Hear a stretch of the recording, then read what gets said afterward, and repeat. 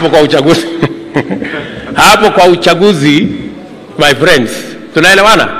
Nyinyi mnajua hii chama tulifanya ukarabati madakika ya mwisho, si ndio? Mungu akatusaidia tukafaulu. Sasa sisi wote hapa, hata mimi kama party leader, hakuna mtu amenichagua, si ndio?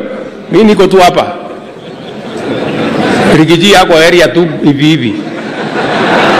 Hawa watu wote, hata hii Malala sijui research, hata sasa anasema asante sana nimepatiwa nafasi, lakini wenye chama hawajasema, sasa watakuja kusema.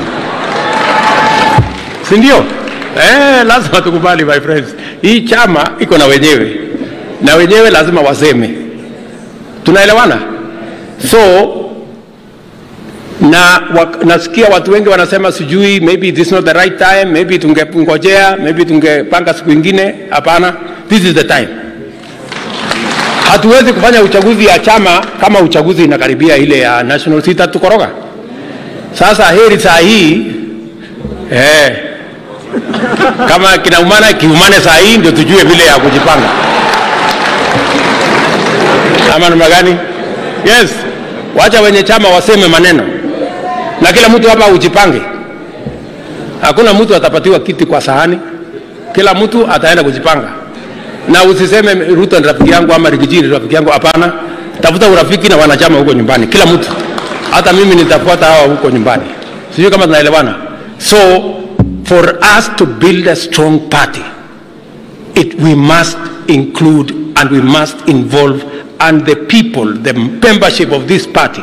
So mmesikia tuko na wanachama milioni 7. Ama ulisema ngapi wewe SG? 7.2 million members wa hii chama. Lazima wapige kura kuanza pale kwa kijiji. Pale kwa polling station tunataka officials wa chama. Pale kwa ward tutakuwa na officials wa chama. Pale kwa constituency tutakuwa na officials wa chama. Pale kwa county tutakuwa na officials wa chama, alafu tutakutana hapa, tutafanya national elections, ndio chama iwe katika msingi thabiti ya endorsement na participation ya wanachama wote wa UDA. Tunakubaliana tufanye uchaguzi ama mnasema tungoje? Tufanye uchaguzi? Basi. Mwisho niliwaahidi MCS nitawaona. So mimi nitawaona. Mnipatie kama wiki moja ama wiki mbili nitawaita. Si ndio?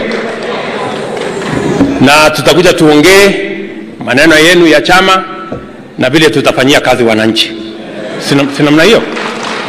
So tayari tumekubaliana tayari ya kwamba maneno mawili tayari tumekubaliana.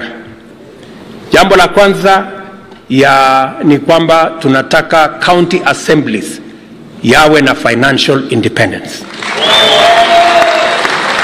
Na tayari leader of majority wetu, both of them wako hapa, tayari wako na instructions ya kupanga sheria kuhakikisha kwamba county assemblies have their financial independence.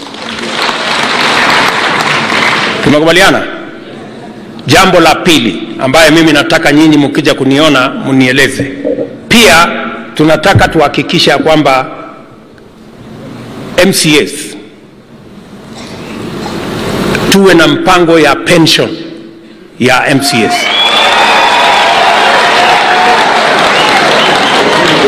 Ili mtu vile tuko na pension ya wabunge pia tuwe na pension ya MCS.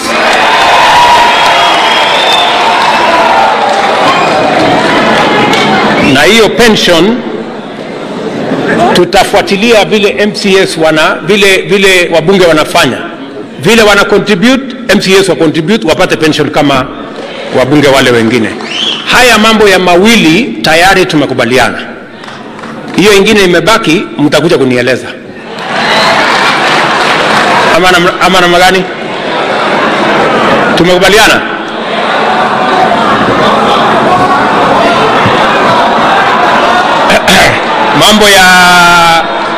Mambo hiyo ingine mtakuja tuseme. Tusitangaze hapa mambo mingi. Si ndio? So as part of the resolution, ningependa kupendekeza ya kwamba as part of the resolution of this NGC ni kusema ya kwamba we support the process ya independence ya county assemblies na vile vile mambo ya pension ya MCS. So nafikiri sitaki kusema kuzidi hapo. Nimefurahi sana kwa ninyi kukuja tuwe na mkutano huu. Sasa kila mtu tuende tujipange ili tuweze kuwa na chama dhabiti mashinani, na uchaguzi tutatangaziwa. Tumesema uchaguzi inaanza tarehe 9 mwezi wa 12. So mko na time. Mtaanza kujipanga. Mimi naona watu wameanza kujipanga sasa hii. Sio kesho, uchaguzi si kesho. Ni Disemba. Ojeni kidogo. Naona watu wameanza kujipanga hapa tayari. So tuendelee namna hiyo. Wacha nimalizie hapo na niseme tena kwa wanachama wote wa UDA. Harambee! Harambee! Harambee! UDA! UDA! UDA! Kazi ni kazi. Asanteni sana na wapenda sana. Mungu awabariki.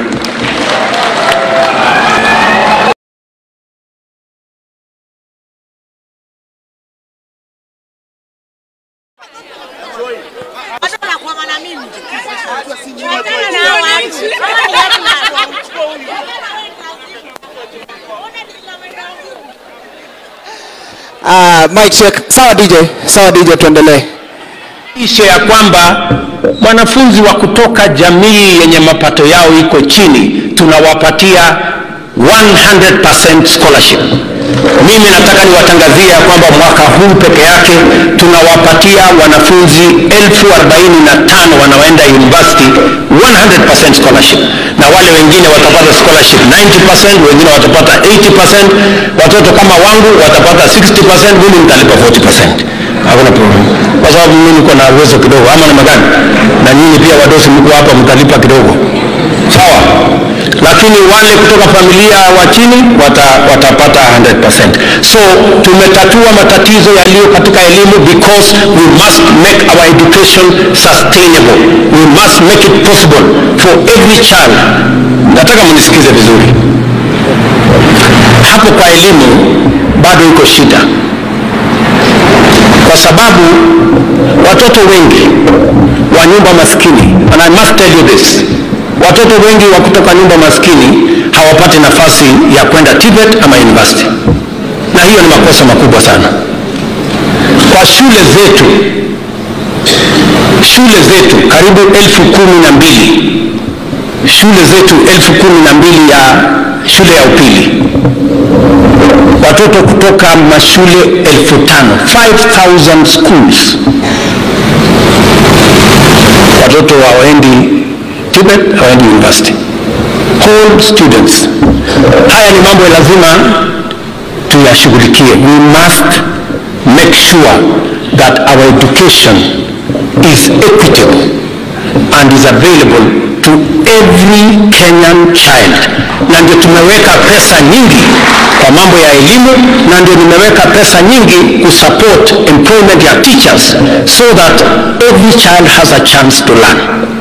Hiyo ni maneno tumefanya. Mmesikia vile mambo ya usalama tunayashughulikia. Nataka tukubaliane, niliwaahidi ya kwamba tutaweka police kama they are operational and financially independent. UDA